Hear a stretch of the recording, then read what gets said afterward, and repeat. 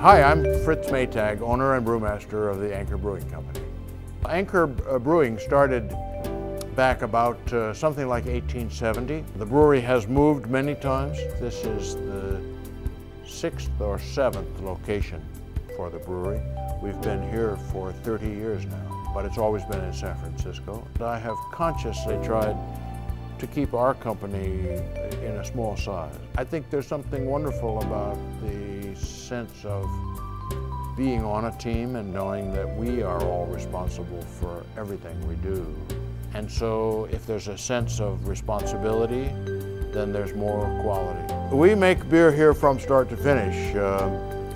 We pride ourselves on being very traditional in our brewing methods.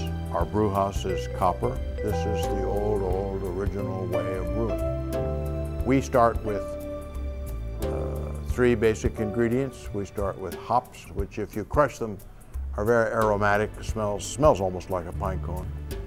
And in brewing it's terribly important for flavor and aroma. We use only malted barley in our principal products, and very old-fashioned, but in the modern world, well, until recently, that was quite unusual. And now we have the raw material that we need for the yeast to ferment. When beer ferments, it gets warm, and it has to be kept cool, or it'll get too warm, and it'll either spoil or stop fermenting. In the old days, they didn't have refrigeration. All they had was cool weather, and that's one thing we have a lot of in San Francisco. So Anchor Steam, our main product, is cooled during fermentation simply by bringing outside air into the fermenting room and keeping the beer cool that way. Quality in brewing is everything in the modern world because, of course, once upon a time beers were made quickly and drunk quickly, but nowadays the beer is put in a bottle and it's taken across town or across the state. A very important part of quality is to make it consistent, to make each brew the same as the previous brew. I want people to come in the door and fall down because they're so happy that they saw what they were hoping to see. Copper kettles with wooden surroundings and real people turning the handles and actually making the beer.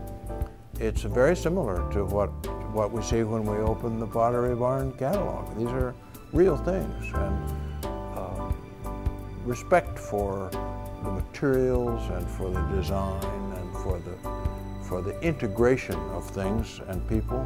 That's sort of our company philosophy.